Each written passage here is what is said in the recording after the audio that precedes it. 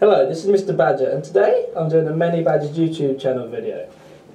Today we're going to be installing the PCI wireless card, doing an installation for that.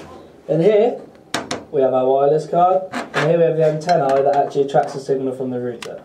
Here we have my friend, the toolkit, what we will definitely need, and the actual tower itself. First thing we have to do is obviously get the case off so we can actually access the PCI. So take off the case, and next thing we need to do is locate PCI slots.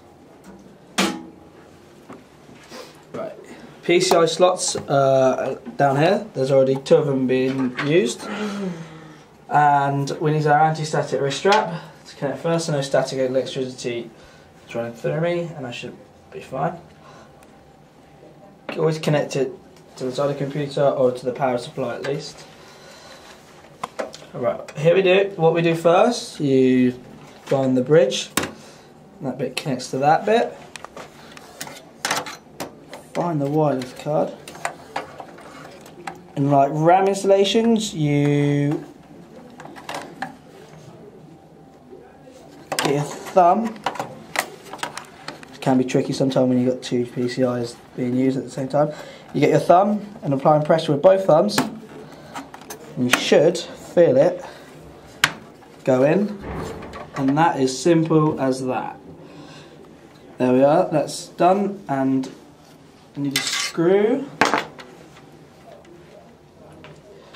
tool we'll be using today is a flathead, and it looks like that. And here is my screw. Let's just make sure it won't come out when you're moving the tower around, even when it's in, but it should be secure. Otherwise, it can be a bit tricky at the same time. Here, as you can see, we're getting a screw in, and this makes it so they're definitely secure. And pretty much, once that tightened, there we are, that's tightened. That is your PCI wireless card installation finished. But don't forget one thing, the antennae, and that goes around the back. This tracks the signal to your wireless router, and this is very basic. You just get that, and you just screw it on, like so.